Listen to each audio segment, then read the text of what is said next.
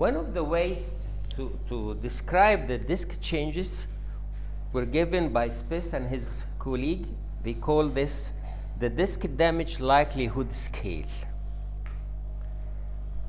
They classify the disks depending on the size into three main categories. An average size disk, where the diameter is between 1.5 to 2 millimeters. If it's less than that, this is the small size disk.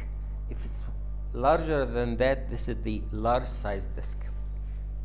And you see this classification starts from 1 up to 10.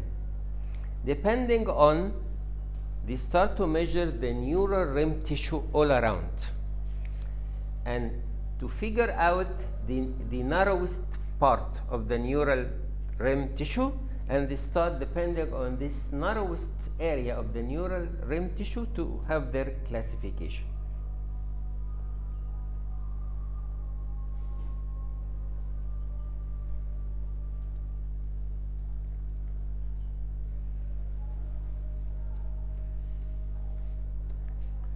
Okay, here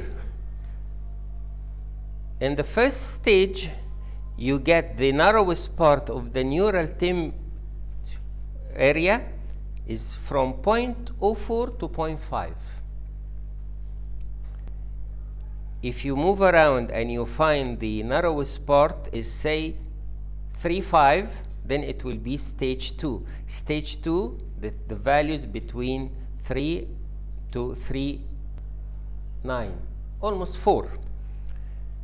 Between 2 and 3, you get stage 3. Between 1 and 2, you get stage 4. Less than 1, you get stage 5.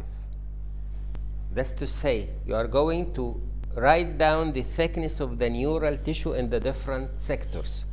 If the thinnest part in the circumference all around is, say, 0.25, then it should be here, the value 0.25 here. So according to this classification, it's stage 3.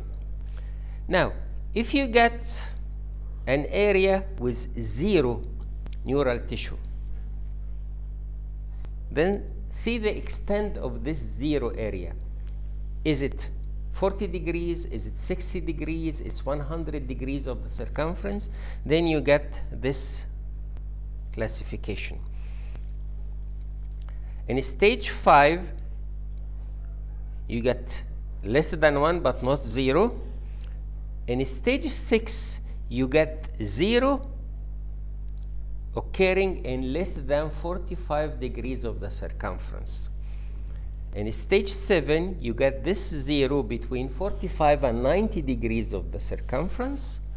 Then next stage between 90 degrees and 180. Next stage more than 180, less than 270, then more than 270. This is the last stage.